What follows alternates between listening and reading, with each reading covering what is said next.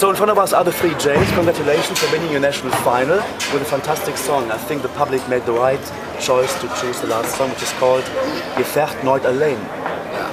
Can you tell us a bit more about the song? Well, it's of all the 5 songs we've written, it's the most popular song.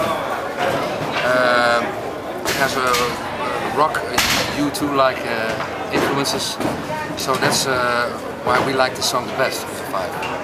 So U2, that's what I actually thought when I heard it first. It's really U2. Is that a big influence on your music? Yeah.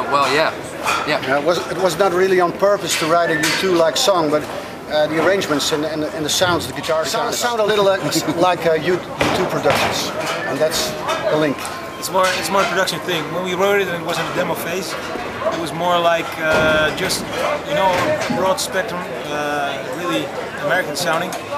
But in the end of the production phase, we added some background vocals, and that made it a bit U2-like. But in the base, it's just a good pop American song.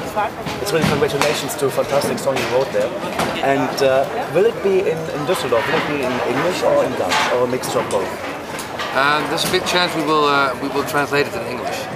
We will try to write English lyrics, and if we succeed in that, we will do it in English.